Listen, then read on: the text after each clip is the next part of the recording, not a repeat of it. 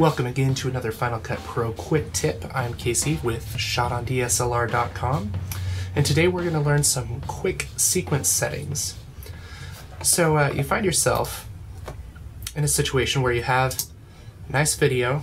We have Mark and Emma here, and this is a simple example, but sometimes you might have a pretty complicated edit laid out in a sequence, and you might want to copy it to another sequence, and this might be because you want to combine it with another edit, or you want to try something crazy and you don't want to ruin anything, or simply just to back it up. So what you do is you go to New Sequence and you call it, I don't know, New Sequence, call it that. Copy everything, Command C, open up your new sequence, Command V, and you get render bars. What is the deal with that? Works fine over here, doesn't it? But over here, render bars. The problem with just copying to a new sequence is the sequence settings. So let's go look at our sequence settings here.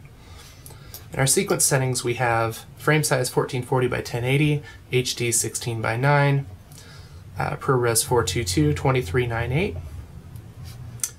And let's look at this sequence.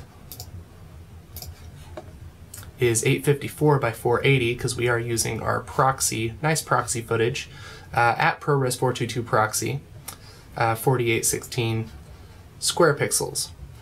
So they're obviously different settings, and that's why you're getting render bars.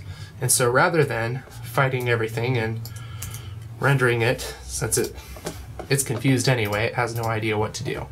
So I'm going to show you a really simple and quick way to set your sequence to accept your new files without having to go through every single little option and set it and remember what it's supposed to be and all that stuff.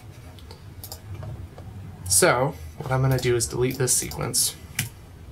I'm going to make a new one and call it Awesome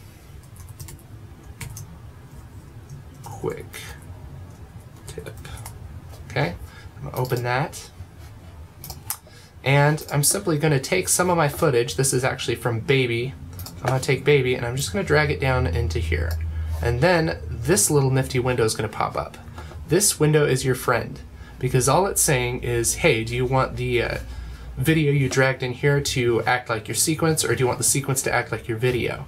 And so if you say yes, what it's going to do is change all the sequence settings to play nice and happy time with your video. So go ahead and hit yes, and check that out, no render bars. But you wanted your edit over here, didn't you? So all you have to do is just delete, and so you have an empty sequence with the correct settings. Let's go look at them.